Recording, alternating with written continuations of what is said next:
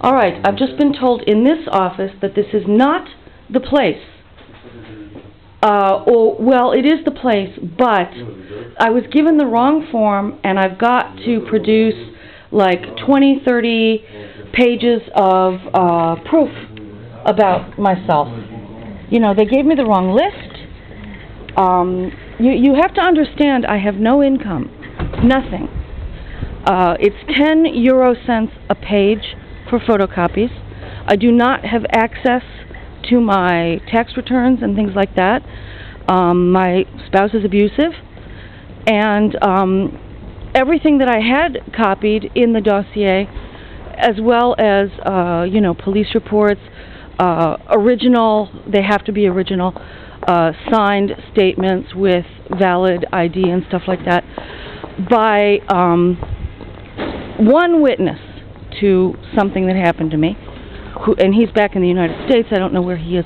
All this was lost by my subsidized lawyer here in France, who collected her fees for about 6 months and then dropped me for no reason. And her supervisor is called Le Bâtonnier, and I formally complained about her back in September, I think it was, of 2010. No answer, nothing. I mean, I got one letter saying, well, she doesn't want to be your lawyer, so, you know, that's it. And I wrote back and said, well, you know, I have to use a subsidized lawyer. You know, even if I were to pay a private one, I do have a private lawyer, but it's for business things. She's not competent in, really, in labor law. According to French law, if you have a problem with a work situation, you must first go to a subsidized lawyer. It's in another city, another prefecture. It's very far away from here.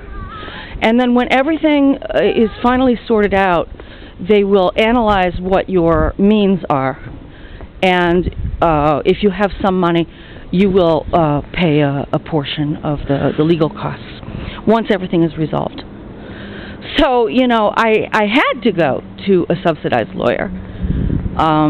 Even if I'd had a million euros to hire the best, it wouldn't have been the correct procedure. So I did what had to be done, and I understand that people have the same problem in England. You know, legal aid will carry you for some period of time and collect their fees, and then they'll just drop you. It's really disgusting. It's a terrible waste of taxpayer money. And, of course, it doesn't do you any good, and we pay into it. It's really just so these lawyers can collect fees and really do nothing for us. So, well, I'm glad I came this morning. The pain is unbearable. I have a doctor's appointment this afternoon. Taking one tramadol a day is just not working out. And somebody on YouTube contacted me and told me that they wear off after 6 hours and you go into withdrawal. So I should either take like 2 a day or just go off it completely. I'm really annoyed because the specialist in pain put me on 1 a day instead of 3. And my GP has been going along with this. You know, they don't even know about this medicine. I looked it up. This guy on YouTube is correct. You know, so I'm going to go see my GP this afternoon and tell him, you know, look, you know, I've been feeling terrible since November. Really, it feels as though I'm going through withdrawal every afternoon. I've never, you know, been a junkie or anything, but it's just a horrible, sick feeling, you know. And